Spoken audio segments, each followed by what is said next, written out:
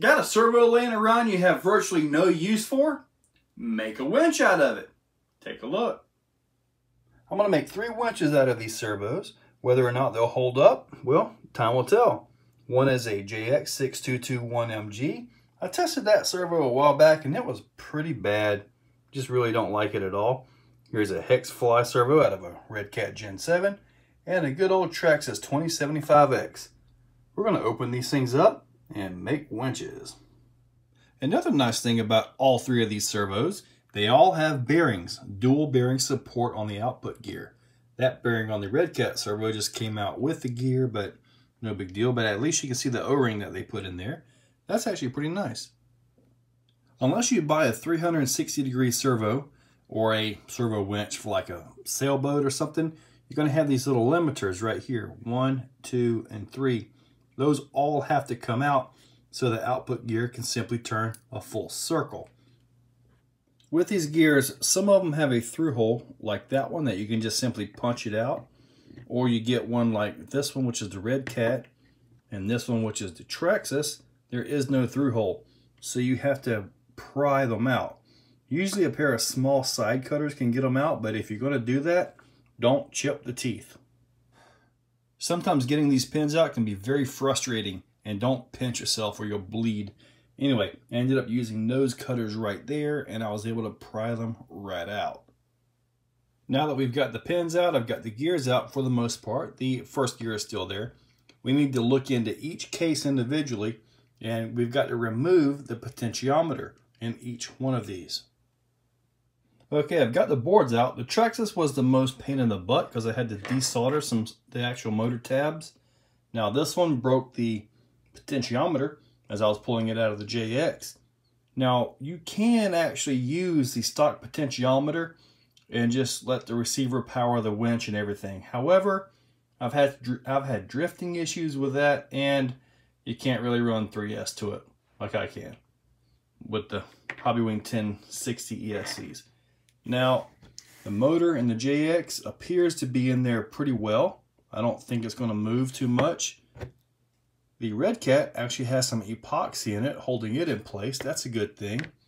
And the Traxxas, I just added a couple drops of super glue down beside the motor there, even though it seems like it's in position pretty well. So at this point, it's time to put the JSTs on the motors. When I say JSTs, I'm talking about these little red plugs right here, and they are soldered directly to the motor tabs. Now, I run each motor already with this little 2S, and they all sound perfectly fine. I highly recommend you give the motor a good test to make sure everything is good to go before you start reassembling the gear train. When you get everything back together, you'll have a servo winch. Simple as that. I'm going to go ahead and give them a quick run for you guys. Here's the JX. Now keep in mind, these servos were never meant for this, so a little added noise is just fine. Besides, you won't notice this while you're winching up something. Here we have the hex fly. Sounds a little bit slower,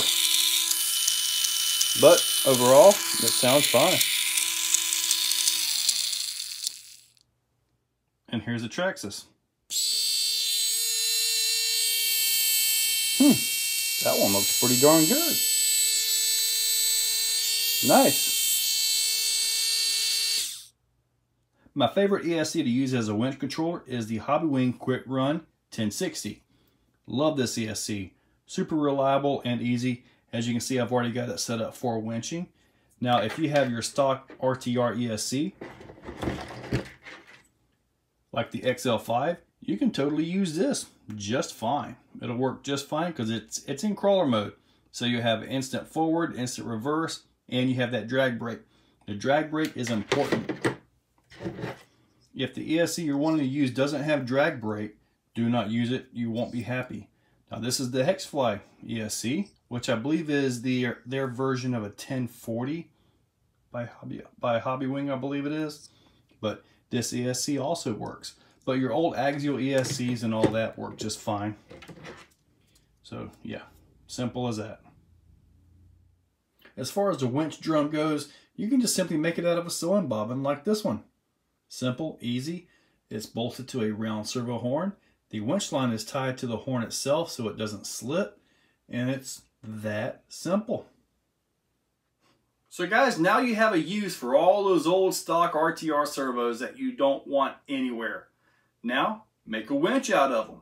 Guys, hopefully this helps you out, and as always, thank you all for watching.